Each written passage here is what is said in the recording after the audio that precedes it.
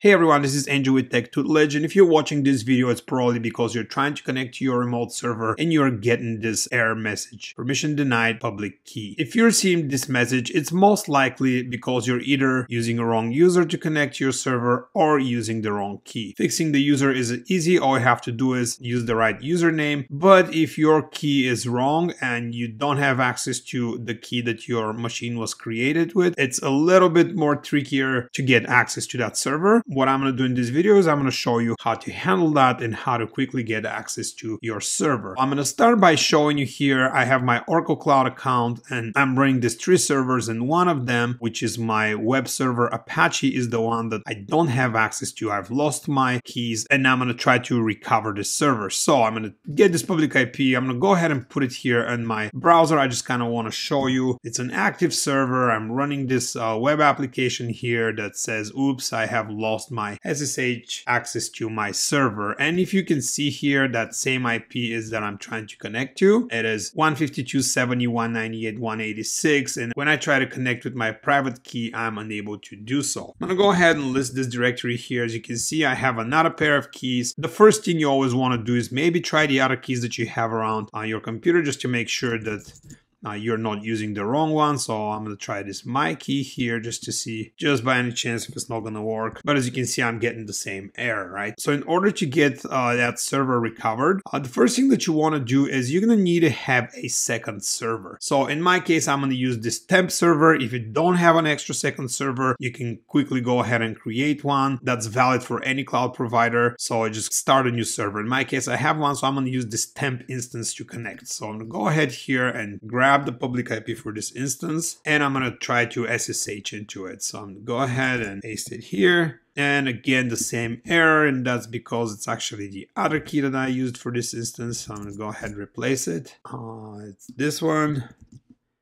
And actually, I'm going to just put a different username here just so you can see if the username is wrong, you're going to get the exact same error. But if you use the proper username with the proper key, you should be able to go ahead and connect to the instance. There you go. Now that I'm connected to my temporary instance, the next thing you want to do is go ahead to the instance that it's locked. And on that instance, the first thing you want to do is go ahead and stop it. So don't terminate it, just go ahead and stop it. Go ahead and click on stop.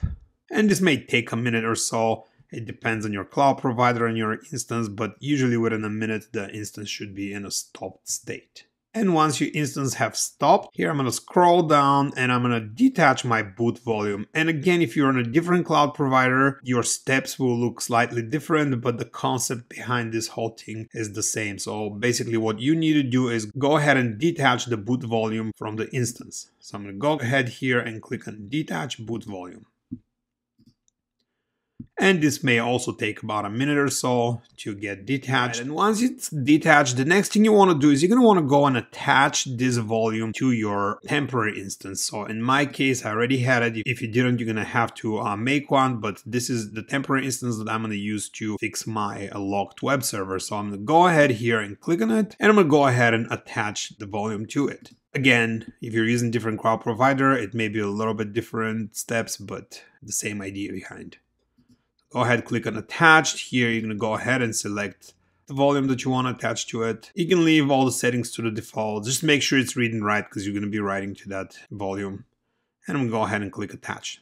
I'm going to go ahead, close this window and wait until the volume is attached. Now, once your volume is attached, in Oracle, there are a few commands that you need to run in order to have it connected to your instance. So to get those commands, all you have to do is click on these 3 dots. And click on iSCSI commands and information. And again, if you're on a different cloud provider, you're going to have to follow the instructions that they have. But on Oracle, all you have to do is copy these 3 commands and go ahead and run them in your temporary instance that you just connected your volume to. So I'm going to go ahead and run those here. Just copy and paste. And once you have those run and you see that they are executed successfully, the next thing you need to do is mount that volume to your server. So I'm going to go ahead and do ls-blk, and that's going to list all the blocked devices. And you can see we have the SDA1, which is our root partition, and then SDC is the one that is the locked one. So I'm going to go ahead and mount this one to our MNT directory. So I'm going to say mount dev SDC 1, and I'm going to mount it to mnt. Oh, I need to run it as a sudo. There we go. And now that that's mounted, if I go ahead and list this mnt directory, I'm going to see all the content from that volume. Now, to fix the issue with your key, all you have to do is go to user's home directory. So in my case, I know that standard user for Ubuntu instance on Oracle Cloud is Ubuntu. So if you're running Debian on Amazon, for example, your user will most likely be admin. You just, need to figure that out. But in my case, it is Ubuntu. So I'm going to go to mnt home, and make sure you go to the home directory in your mount point, not in the home directory on your actual temporary server. So mnt home, and then my user again would be Ubuntu, and I'm going to go to a directory called SSH. So make sure you put that dot in front of the SSH. And once you're in that directory, you can go ahead and list it, and there's going to be a file called authorized keys. And this is where your public key is located. So I'm going to go ahead and nano into this file. And we know that this key is not working for us. So basically what I'm going to do is I'm just going to go ahead and delete it. And the next thing that you want to do is you're going to want to go ahead and put a new key in here. So I'm going to start a new terminal. And here in that terminal, again, I'm going to list my keys. The main thing when you put the new keys is make sure that they're matching, that they have matching fingerprints. Because if they don't, you're going to upload the key and you still won't be able to connect to your instance. Now, to confirm that the keys have a matching fingerprint and that they belong to each other, all you have to do is run SSH keygen -lf and just give it the name of the key here. So for example, I'm going to try this one, and you can see this is the fingerprint of the key. And if I run the same command but against the public key, you're going to see that these both keys have the same fingerprint, which means that they're meant to work together. Now I'm going to assign these two keys for my instance. So what I need to put on my server is my public key. So I'm going to go ahead and cat this file.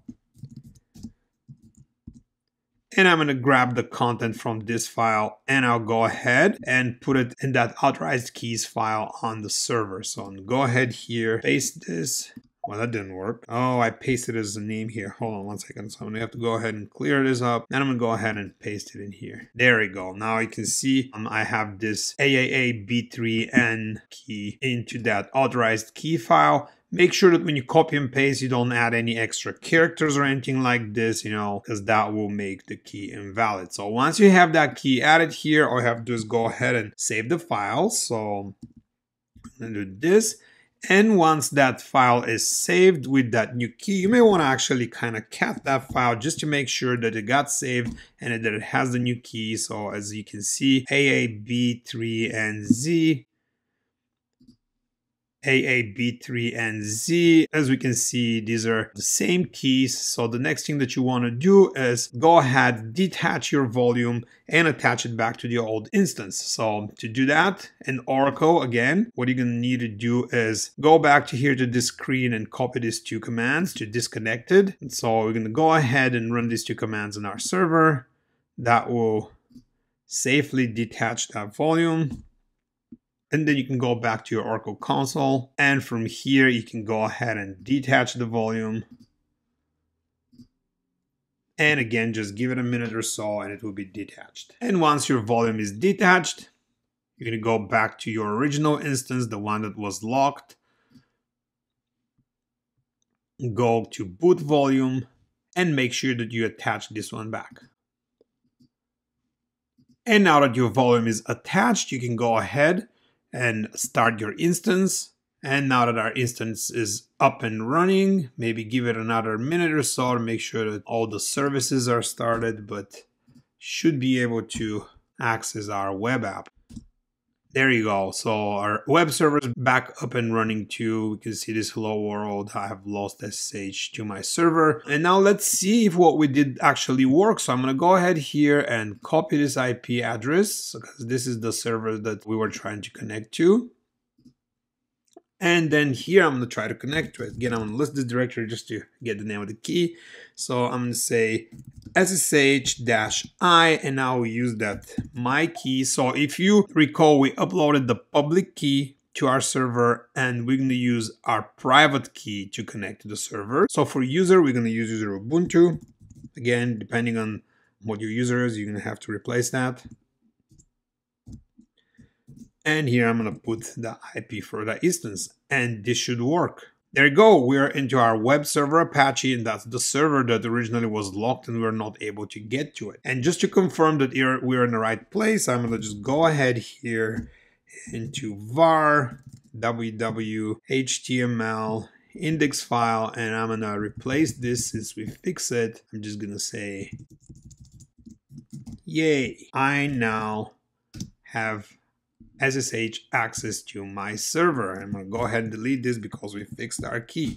I cannot save this because, of course, I have to run it as a sudo. Sorry about that. There we go. Now I'm going to go here and say, yay, I have SSH access to my server, and I'm going to go ahead and delete this line. There we go. And now if I go here to this web browser and I refresh it, and there you go. That's how you gain access to your server when you have lost or damaged your key. I hope this video was helpful to you. If you liked it, please click on the like button. If you want to see more of my videos, please subscribe for my channel. And if you have any questions or you want to make any comments, don't hesitate to post under the video.